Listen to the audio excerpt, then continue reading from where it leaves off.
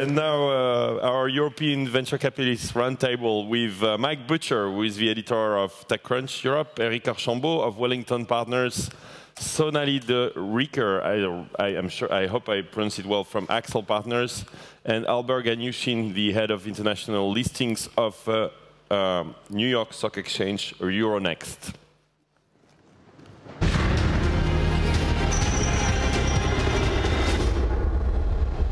Wow. How are you? Hello, Louis. Good to see you. It's good to see you again. Here we are at LeWeb. Fantastic. Eric, Sonali. How did I pronounce really bad? You know, I'm Indian, and even I can't pronounce it. It's my husband's name. But how do you pronounce it? I say De Rycker. He says De Rycker. Oh. It was good. Well, welcome. Thank you. Thank you. Thank you for joining us, everyone. My name is Mike Butcher. I'm actually editor-at-large of TechCrunch. I don't know what happened to the European editor. We had him bumped off. Thank you for joining us for our panel. We're going to be talking about something which concentrates the minds of many entrepreneurs. That's money, and what do we do with it, how do we get it, and how do we make more of it. I'm joined by Eric Archambeau, a general partner with Wellington Partners, to my left. Then Sonali De Rycker, who is a partner with Accel Partners. I'm sure many of you are familiar with these firms. And Albert Ganyushin, who is the head of international listings at Euronext. Let's talk about where we are at the moment. Probably, if you looked at the venture capital industry 5 years ago, it was quite different, really, wasn't it? It was you had some fairly big players, but a lot of there were bits in the ecosystem which hadn't yet been filled out. But now we've got quite a lot of firms like yourselves who are investing in a pan-European capacity. Sonali, your feeling is you're quite upbeat at the moment, aren't you? Yeah, I think it's a great time. I think it's a great time to be an entrepreneur. There are lots of places to access talent as well as money. And I think the important thing about this cycle versus the last cycle is that people are believers. And the entrepreneurs that we're seeing, they really are inspired globally by the stories they're hearing. There's no arbitrage in information anymore. There's never been a monopoly on innovation in Silicon Valley. And people feel like they can get to market, they can hire talent, and it's actually achievable. It's still a long way to go. I mean, compared to where we were 10 years ago, we've come very far. And the availability of technology, of infrastructure. 10 years ago, people were worried about how to figure out bandwidth, how to figure out hosting, what would be the platforms they would have to use. Now, the entrepreneurs, they focus on the one thing they can do really well. The rest is out there as a service, and the capital is much more available. It's a really good time. One of the things that has started to emerge is how European VC firms have started to very much concentrate on looking at that pipeline between Europe and the Valley. I know it's something that Wellington has been a champion of, both Wellington and Accel and many other firms. But I mean, do you think that remains an important strategy? Well, for us, it's the central strategy. You know, we really look for entrepreneurs in Europe that have global ambitions, and global still today, fortunately or unfortunately, means you need to go to the US very quickly. If you don't win the US market quickly, you're not going to be the global champion. So going from Europe to the US early enough has become very, very important, central to our strategy again. But it used to be very difficult because, exactly like Sonali said, you used to have to worry about the platform, whether you'll be compatible, whether you'll have to develop partnerships from the get-go in the US, and that was very difficult to do from Europe. What has changed today is that you can test your product or your service in a small market in Europe, say Scandinavia, and then burst into the US market very quickly. I suppose probably the best example of that is Spotify, where really they were quite under the radar in Sweden for a long time, and then managed to scale internationally quite quickly, and of course launch in the US. Where are the gaps, though? I mean, one of the criticisms of the European venture market is often that European companies are typically underfunded compared to their US counterparts. How important do you think that is as an issue going forward, or do you feel that they don't need to raise nearly so much because perhaps talent is more affordable to some extent? And the other thing is, and let's talk also about Series A financing and follow-on funding. What do you think, Sonali? You know, we certainly don't see the underfunding. Candidly, I think, you know, our fourth fund that was raised in January of this year is 475 million. It's very much, we are very much early stage investors, and that's a typical fund size for venture capital in the US. And so as we think about what is the appropriate way to finance a company from cradle to the end and to success, you know, we do it exactly the same way in Europe as we do it in Silicon Valley. So we do large Series A financings if the model and the entrepreneur and kind of the global market ambition warrants it. I do think that those are probably the chosen few. I think there are a few entrepreneurs that get multiple term sheets. They sort of have the market at their fingertips in terms of what they want to do. So yeah, it's not a blanket statement. There will be some entrepreneurs who can't raise as much. And I think, you know, we're kind of a right-sized market at the minute in terms of European venture. Yes, there should be a little bit easier access to capital, probably kind of between the friends and family and the Series A. But we're not seeing the underfunding. I mean, we're seeing the ambition of these entrepreneurs, and they're raising quite a lot compared to averages of, you know, 5 years ago, and that versus 5 years before that. Do you think, though, that there should be, you know, that perhaps one of the problems is the lack of, there should be more competition for term sheets between venture firms, that if we had more venture firms, that therefore there would be more competition and therefore entrepreneurs would be perhaps better served? What do you think, Eric?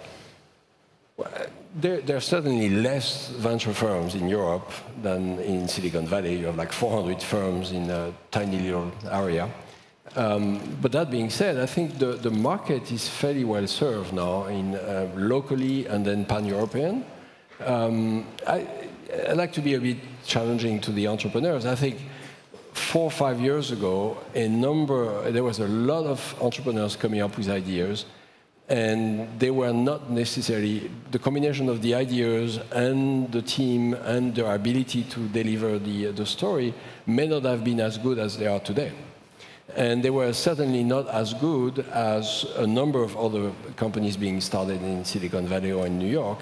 And so were there at the time a Series A, you know, a lack of funding for Series A? Maybe not. Maybe there was a bit less quality than there is today. Today, it's not the case anymore. What we are seeing is a really, really high-quality deal flow, and better than what we saw a few years ago. And the results are there also in terms of fundraising. So both Sonali and I have been involved in sometimes the same companies, sometimes competing on some companies, but Series A of 12 million a few months ago for Y-Plan, which we did the seed funding a few months before that. They went to after the US market. That's not something you were seeing 10 years ago. Same thing for Supercell. That's not what you were seeing 10 years ago.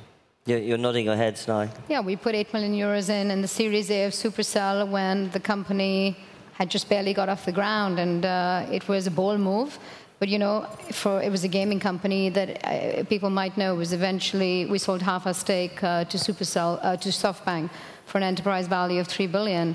And really there, we believed in the team, and we knew that once it worked, they would be very cash flow positive. But the reason we funded them with that much capital when there wasn't a lot there at the minute other than an exceptional team was really we wanted them to be able to pivot and pivot and pivot, and that's exactly what they did. And that required trust, and that required confidence. And so I do think for the great companies, there's a level playing field between Europe and Silicon Valley. That's why you have the Spotifys, the Rovios, the Supercells, the ClickText, which was a Swedish company that went public in the US that we invested in very early.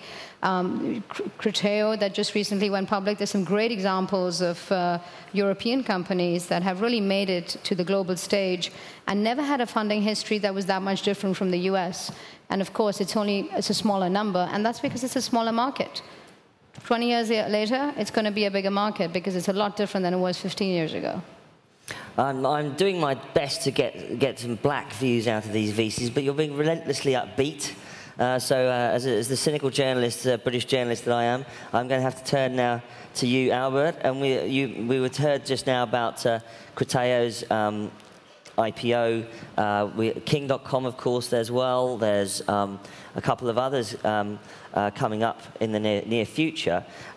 With Euronext, I mean, one of the constant, often sort of fairly regular criticisms of the European market is that we don't have a sort of a big tech market like the NASDAQ for European companies to float on. Now, obviously, and I'm not going to be too harsh on you because it's quite early days for Euronext. But why do you think that is, and how do you think we can change that? Well, it's difficult because in the US, and by the way, NYSE now is the leader in US tech IPOs. Yes, so for the last 2 years, helped by a few mistakes. Yeah. So, but in the last 2 years, NYSE now is the destination, and NYSE Euronext group operates that platform. So actually, sitting in Europe, we can see very clearly what is happening in the European space. And, you know, for sure, from the European perspective, we would like to see, and everyone, I'm sure, in the ecosystem would ideally like to see European companies going public in Europe. The fundamental difficulty, of course, is the sheer depth of the US market, generally, in terms of capital markets, and specifically when it relates to the technology space. And it, you know, frankly, it boils down to the number of analysts you're going to get following you, the number of specialized funds, the competition from the buy side to come into these companies, etc. And I think what it means in practice is for a certain size and type of company, larger companies, at the moment, US, most of the time, is the preferred option, simply because the valuation arbitrage, real or perceived, is so significant. So in this context, I think we will continue to see larger transactions from Europe going to the US. And as you said, you mentioned King.com, you know, they are apparently considering listing in the United States and a few others.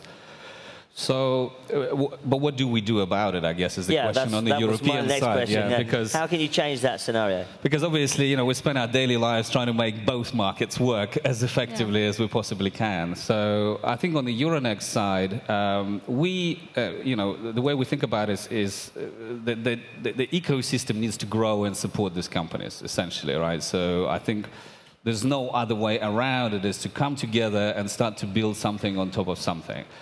And the way to do this, really, in my opinion, is to focus on slightly under the US threshold kind of company, larger companies. So we've seen this kind of working quite well on the life sciences side, to give you an example, right, on Euronext.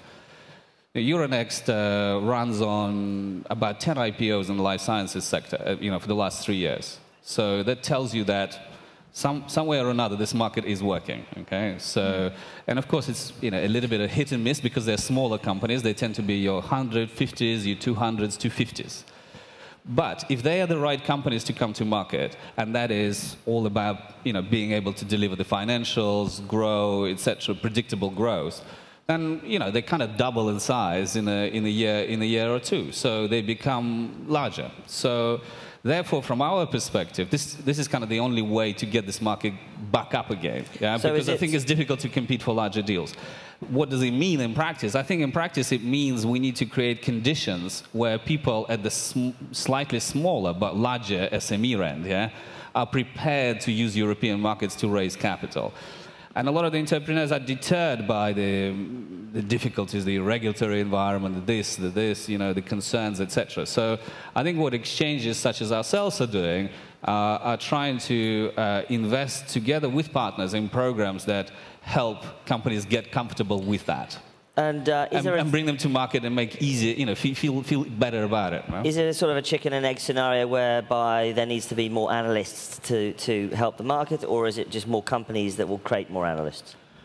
I think more analysts is a difficult question because the way the capital markets are set up, equity research basically doesn't pay for itself. So you cannot just going to generate equity research coverage out of nothing. Yeah? So let's get. So I think it's down to building the ecosystem. It's down to having, you know, not only guys like this that are operating, I guess, on the larger side of the VC market, but also all the different ones. You know, everyone together educating, I guess. You know, the investors, the ecosystem, and, you know, frankly, invest in time. You know, so we have programs now at Euronext where we, you know, created Enternext, for example, as an entity specifically dedicated to the SME market. And you were in fairly regular contact with, you know, the Accels and the Wellingtons of this world? Yes, of course we are. Of course we are.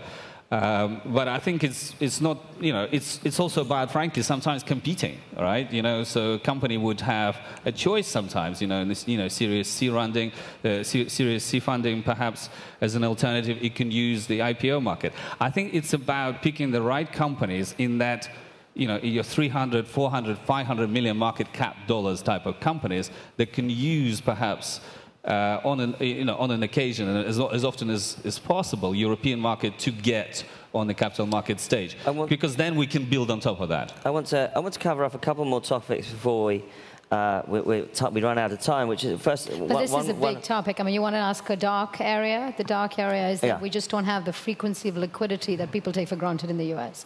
Right. Both on the acquisition side, you know, in the M&A, the volume that happens in the US, the fact that you have sub-$100 million exits, sub-$300 million exits, and even more, and of course the bigger ones we're all aware of, on a regular basis, that begets the ecosystem.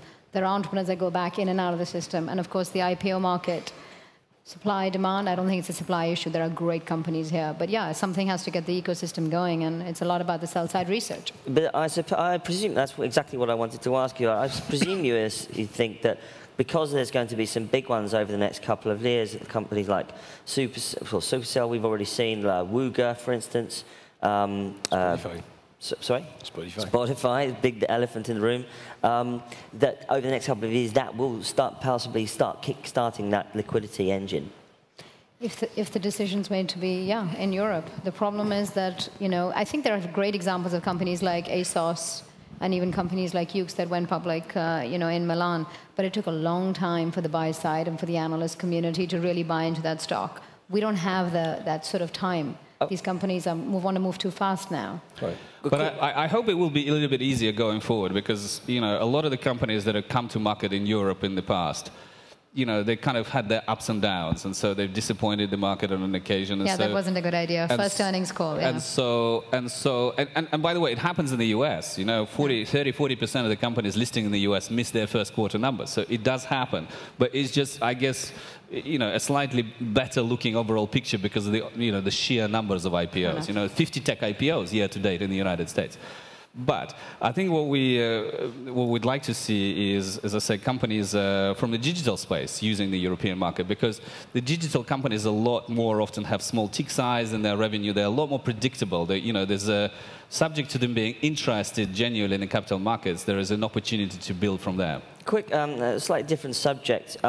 We've seen the rise of some pretty big pan-European firms out of London, covering off deals in Northern Europe, France, Germany, Scandinavia. Why there seems to be sort of a gap in Southern Europe amongst, you know, big VC firms coming out of Southern Europe and big players coming out of there? Does anyone have an answer for that? Let the Frenchman answer. Yeah. In London, yes.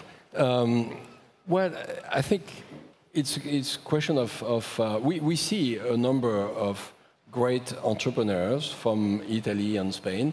They tend to have moved. Barcelona was once talked about as the next Berlin, for instance. Yeah, but they tend to look for an ecosystem which is a bit more supportive than what they have in their own country, and it's going to come at some point. But you need a critical mass of engineers and product managers and people that you can exchange with when you are an entrepreneur. I mean, the guys who are here know that very well.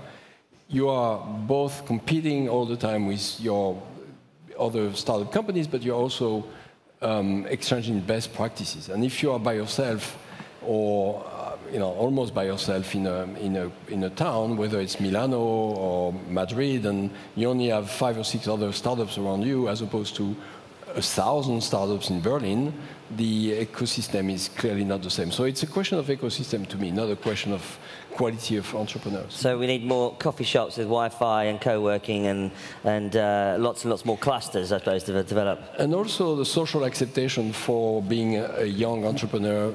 If I'm out of the best school in a country and all my peers are going to consulting or banking or more traditional big company, it's not very conducive for starting a company. That has broken down in Europe, in Northern Europe, in Sweden right now, in Finland right now. It's amazing the amount of personal satisfaction you get for being an entrepreneur. So you actually are encouraged to be one. Yeah, and I think we also should include Russia in this. We just did TechCrunch Moscow in Russia, and there's some big firms developing there, like Almaz and Runa Capital, and there's some really interesting things going on there. So they're really doubling down on their ecosystem as well. Another quick topic before we can wrap, which is crowdfunding. So crowd equity, for instance, raising capital right via the crowd, as it were. We've seen Seeders in the UK become a crowd equity platform trying to launch across Europe. There's Crowdcube. What do you guys think, especially in the VC world, do you think about these? Do you encourage your entrepreneurs to look towards that? Or are you concerned about it? Do you feel you'll be replaced by crowdfunding one day or not? What do you think? Well, I'd like to take the analogy of competitive running, for example. If you are a country and you are trying to develop a national team to compete in the Olympics, you really want to go deep down into all the schools and everywhere else to get trainers to scout for new talent and help them get to a certain point. I think crowdfunding is fantastic for that. It really helps a number of entrepreneurs get off the ground, come up with a new idea, a new product, a new service, try it out. And if they really want to go to the Olympics, which is competing in the world globally against the guys from Silicon Valley and Japan and China, you may want to have a couple of people on your board that are going to speak with one voice and really guide you to success, which is very difficult to obtain with a very heterogeneous group of people. There's a good reason why, through Darwinian process, over 30 years, the form of venture capital with firms and partners who are complementary and so on, but have the same common interest to make it work, emerge. And I think there are some good reasons still to that. What do you think, Sonali, about crowdfunding? I actually think it's potentially an alternative to, and also potentially quite disruptive to, kind of friends and family, business angel, and then potentially even early stage Series A funding. But in many ways, like all disruptions that happen to sort of incumbents, we're the incumbent in this case, it expands the market. It encourages entrepreneurship, it encourages capitalism, and it allows people to chase the dream, and by God is that good, especially in areas of Europe. I mean, we've seen companies in Armenia and in Lithuania. One of our most recent investments is from Vilnius. It's not obvious that even the first-rate entrepreneurs from these regions can really have access to a business angel. I mean, there's that clusters are barely in formation. For these kinds of individuals, this is a fantastic alternative. But as Eric says, does it replace proper venture capital, which is about the connections and about the support? I don't think so, because what goes up comes down, then goes up again, and then it pivots, and then it repivots. I mean, the journey of a startup, Twitter didn't start up, it's Twitter, right? It's really a long and difficult road. And to have 100 or thousands of different investors that you got to manage and tell the story is a nightmare. So I think it will play a role. I think it'll expand the market. I think it's actually really exciting. But I don't think it takes people like us out of the business, at least not in my lifetime. So, very briefly, we've only got a minute left, but what's your general statement about VC over the next, for instance, let's take a five-year window for the next 5 years. What do you think, Albert, and funding? I think the whole tech world in Europe is maturing very, very rapidly. So I think we see a huge number of companies compared to 2-3 years ago that are considering using public markets and are at that stage, whether US or Europe or whatever, that I think gives us all a lot of confidence about the depth of the market overall. So what I'd like to see is VCs across the board realize that we need to build markets here in Europe. So, and I think this realization is really sinking through, especially this year particularly, you know, at the government's level, at the ecosystem level, at our level, you know, where people are really investing now in building that up. And so I think this is a really important thing, and I think everybody in the community needs to understand that they all need to contribute to this, and so to unleash the potential of frankly of our countries. What will we talking about the same issues in five years' time, Sonali? Look, I've always said Silicon Valley's success has been because of a philosophy where everyone can be successful because success begets success. And I think we're going to see that success in Europe now. We've named a lot of the companies. There's a lot more in the pipe. And the next 5 years are going to really see the fruit of that. So it's exciting. Eric? I think it's the best 5 years ever ahead of us in the venture industry. Well, there you go. You rarely hear VCs quite so optimistic. But thank you very much, everyone, for the panel. And please thank our panelists. Thank you. Thank you. Thanks, Mike. Fantastic. Have a great LeWeb, everyone. Thank you very much. Thank you. Albert. Thanks. Hey, thank you. Thank you.